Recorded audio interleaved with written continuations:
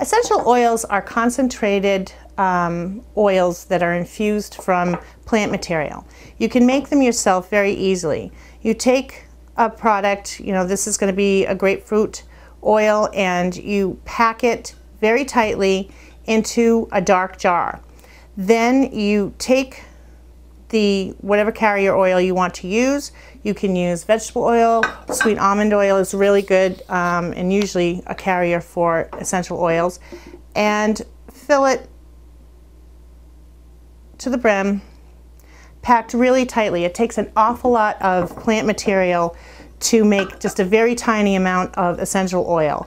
You can use lavender wood chips or sandalwood wood chips and pack it really tightly. It takes a long time, probably a couple of months before your essential oil is ready and your carrier oil is infused with the fragrance.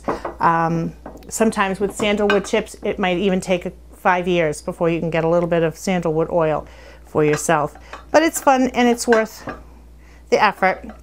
Put it in a cool, dark place. Let it sit for a couple of months. The longer, the stronger. Keep it in a cool place so the oil doesn't go rancid.